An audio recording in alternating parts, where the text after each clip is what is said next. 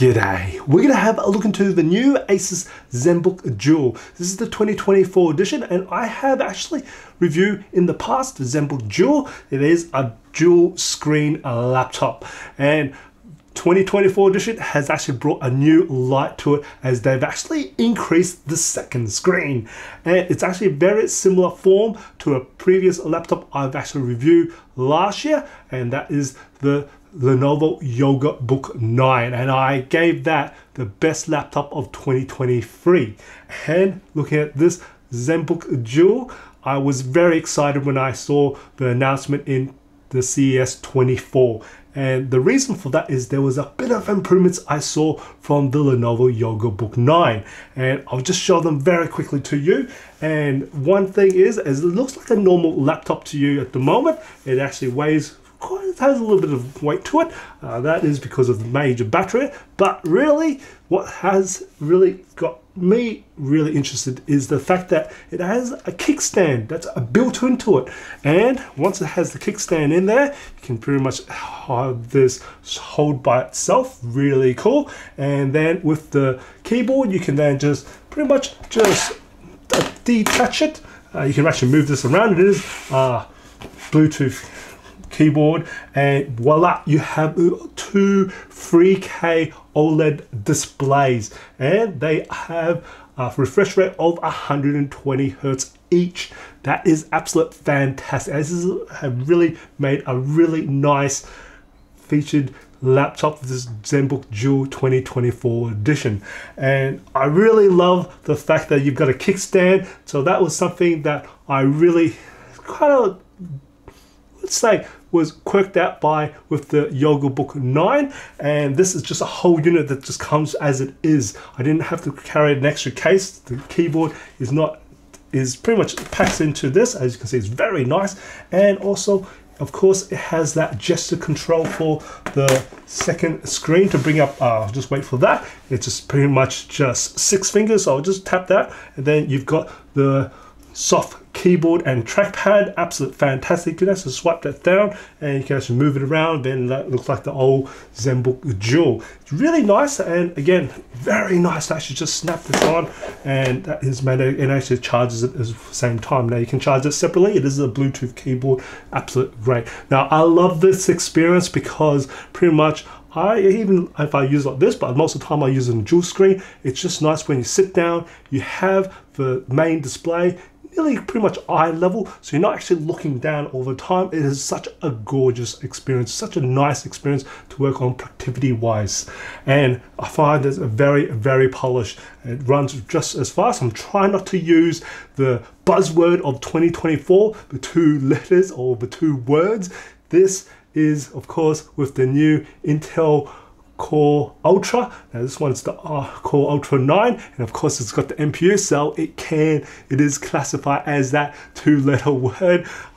I know I'm not going to try and get this in the meta tags, but it does able to do all that stuff, and it is really quick. So absolute fantastic. As you can see, I actually got this case. I'm just going to show this case as well. So Asus does include this nice little slip case for it, which is really good. As you can see, it does come with a pen here. This is just a nice place where they place the pen, and this, as you saw, what I did with it is you can actually just fold the actual top part of this and then just put it up, and then you get another ledge.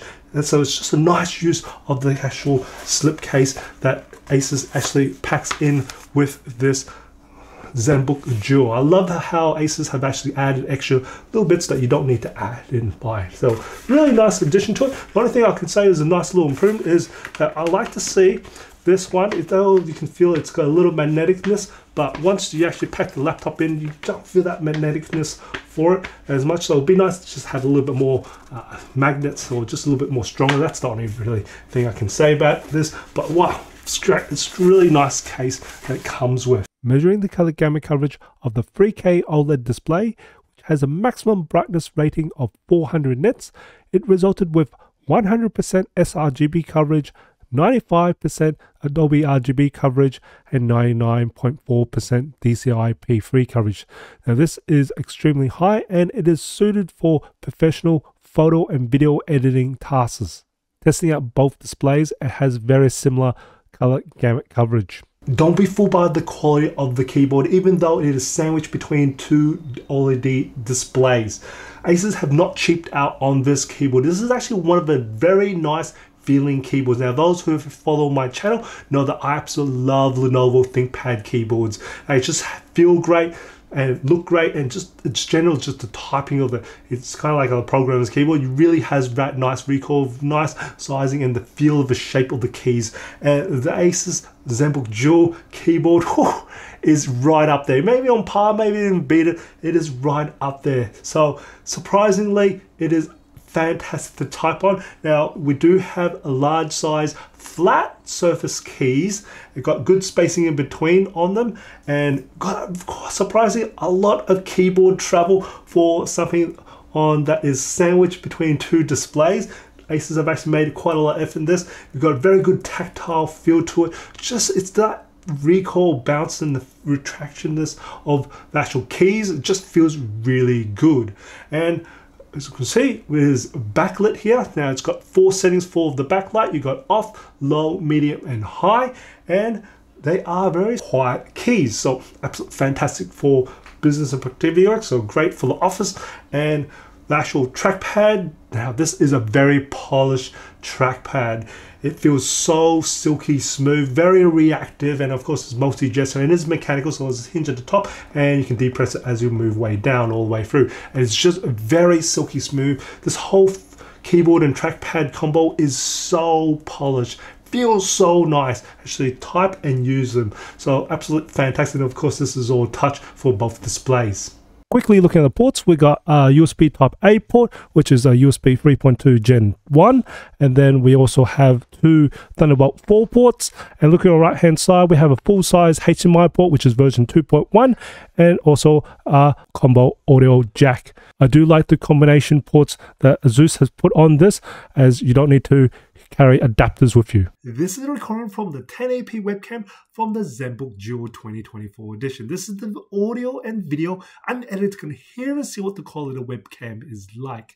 Now, normally I'll have the laptop propped up on a laptop stand just to give it a little bit more eye level, but because of the fact that this has a dual screen and it's got its own kickstand, it actually props up by itself on my table. I've got no extra assistance for this, and it's nice to actually have the webcam pretty much nearly on eye level. Now, this is going to be very nice for people in the video conference. If you're on Zoom or Teams meeting, it's just nice for the participants to actually see you actually looking more at the webcam, and it's on the total eye level, as you'll be probably more than likely looking at the main display. If you're going to do other stuff, you can even have do other stuff on the second display. It's kind of cool there. It's just nice different ideas on that. Now, as always in this part of the video, I do have 2 lights currently turned on. I've got my one studio light turned on. I also got the down lights in this room turned on for ambience.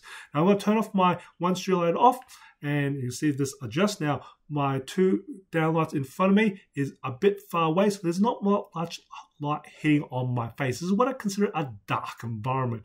So if you're in an office environment, you should have much more light than one I'm currently at, as there's more reflection light as it's bouncing off my table, coming back on. But see, I actually did pretty well. I actually kind of like its actual ambient color from this, considering that. Now I'm going to actually turn my one studio back on. You see this adjust, and it adjusts pretty nicely here. Now I'd definitely love to hear what your thoughts of this 1080p webcam. Put a comment below. Now, because this is a double letter computer, it does have an NPU, so it will be able to run the Windows Studio effects. So I'm actually just going to quickly demonstrate that for you. So we're going to put on background effects. This is the standard blurring, and it is taken care by the NPU. Again, this is that double letter word. So you see, it actually is really, really quick. So it does very well. And now I'm actually going to do auto framing, as this is a 1080p webcam. Now I'm going to try and bring this thing here. Now this is the double letter word taking care of this, as this is a fixed pair, and it is the NPU taking care. Now, of course, with the eye contact, you actually have the eyes looking at, but because of this computer being on the eye level, it's not going to have that much issue there. It's more like if I just kind of look down. Now, I'm actually looking that way at the moment. Hopefully you are. Now, I'm just going to point at the same way where my eyes are looking at. So you maybe get the not trying to use the word, the double letter, actually taking care of that. So just to give you an idea, now I'm going to turn that off, just give you an idea of the MPU at work with using the studio effect. The speakers are located on the bottom on either side of the Zenbook DUO. And when I test out the maximum volume of the speakers, it managed to measure a peak of 82.8 decibels. I consider this like medium loudness.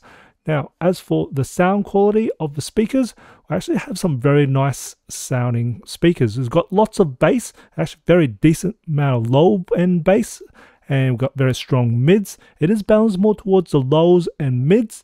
It has very nice reverb and acoustics on it, and it is actually quite nice in terms of clarity, even when it's set to its maximum volume. These are good sounding speakers. The Zenbook DUO comes with a large 75 watt-hour battery. Now this is probably what contributes to most of the weight of this computer, and I tested it in 2 different modes. I tested it in the single display mode and also in the dual display mode. We'll start off with the single display mode. I managed to get 10 hours and 15 minutes for the modern office battery life test in PC Mark 10, 1 hour and 47 minutes for gaming, and 8 hours and 2 minutes for video playback on the Procom battery life test. Now in dual display mode, I managed to get 7 hours and 2 minutes for modern office battery life test in PC Mark 10, 1 hour and 45 minutes for gaming, and 7 hours and 22 minutes for video playback in the Procom battery life test. Now comparing of the single display mode and dual display mode. Now for gaming wise, it didn't matter as most of the power consumption is from the processor. The weight of the Zenbook Duo unit alone without the keyboard component is 1.38 kilos, plus the keyboard component is 1.7 kilos. And also with the power adapter, now this is a 65 watt power adapter. I want to make an extra mention about how cool and how small this and light this power adapter is. And as you can see, it detaches, it is your USB-C at the end, and we're just going to add it to the bottom pack of this. Becomes a total weight of 1.88 kilos that you might be carrying around with you. Looking at temperatures and fan noise, when I took my measurement, the ambient temperature room was 18 degrees Celsius. And just to give you a reference point, my hand was anywhere between 35 to 36 degrees Celsius.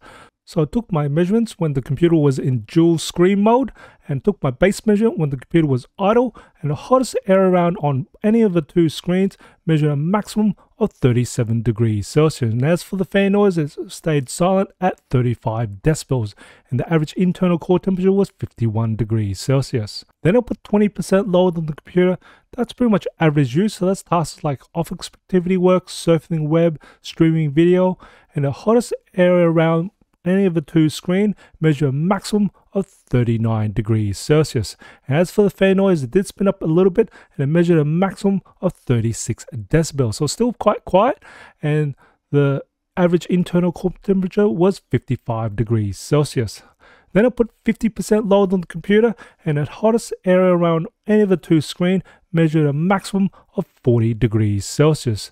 And as for the fan noise, it spun all the way up to a maximum of 39 decibels, and the average internal core temperature was 64 degrees Celsius.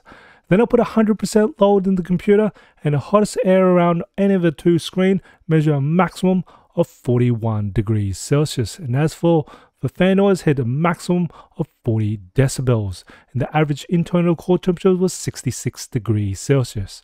Then I put the computer in performance mode to allow it to perform at its maximum, and the hottest area around any of the 2 screen measure a maximum of 44 degrees Celsius. And as for the fan noise, it spun all the way up to a maximum of 46 decibels. So it's not actually that loud at all at maximum performance, and the average internal core temperature was 79 degrees Celsius. I also measured the bottom back cover while I was in performance mode with 100% load, and the hottest area around the bottom back cover measured a maximum of 48 degrees Celsius. And of course it stayed at 46 decibels for the fan noise. I also measured the computer while it's on battery mode with the keyboard on the second screen, and had 100% load, and the hottest area around the keyboard measured a maximum of 36 degrees Celsius. And as for the fan noise, it was at maximum of 40 decibels, and the average internal core temperature was 72 degrees Celsius. And also measured the bottom back cover while it had the keyboard cover and on battery, and the hottest air around the bottom back cover measured a maximum of 44 degrees Celsius. Here's the results of the benchmarks performed on the Asus Zenbook DUO. These are results for Passmark, Citybench R23, Citybench 2024, PC Mark, 3D Mark, Crossmark, Crystal Disk Mark, Geekbench 5, Geekbench 6, Geekbench ML, Procon Office, Procon Photo Edit, Procon Video Edit, Procon NPU, Procon Machine Learning, Puget Photoshop, Puget Lightroom, Puget Premiere Pro, Puget After Effects, Luxmark, Vermark, Eugene Engine, SpecView Pref 13, SpecView Pref 2020, and some gaming benchmarks like Far Cry 6, Cyberpunk 2077,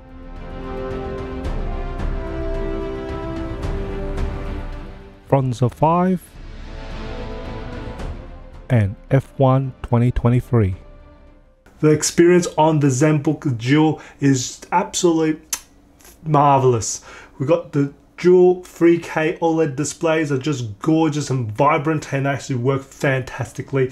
And we also have this really cool and very nice feeling keyboard and touchpad, and we've got good sounding speakers in this, and this ability to actually use the double screen and have the kickstand built into it and not having to worry about extra things, and all the accessories that comes free from Asus. Absolute fantastic here.